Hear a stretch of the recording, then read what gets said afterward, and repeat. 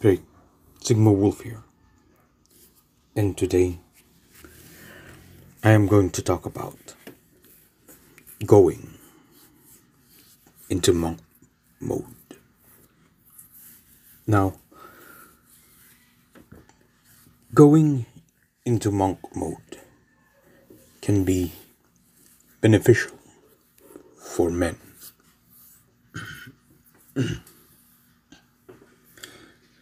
There are also many types of being in monk mode, like taking a rest from work, women, society, etc.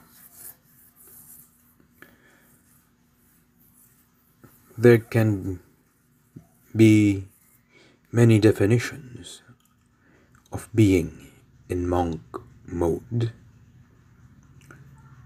depending on your goals and what you want to do in your life.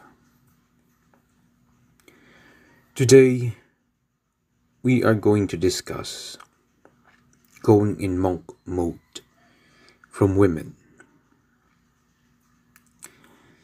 Most men value their peace, quiet, and freedom.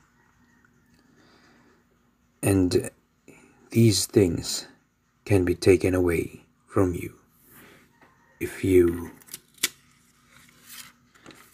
stay in a relationship, cohabitate, date, and other activities that deal with women, etc. Women can also use you for their own benefit, like keep you as a backup for monkey branching, for financial support, and to use you as a validation, to gain personal validation, and so on. If you go on monk mode from women, you can negate all of these things and be focused on the things most important in your life, like hobbies, studies, work, family, and relatives, and so on.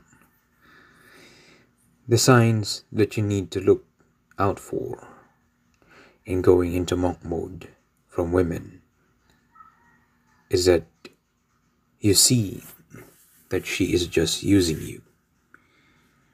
She is taking too much time in your life, and she is the cause of your financial ruin. In conclusion, being in monk mode can take many forms depending on your goals and what you want to achieve.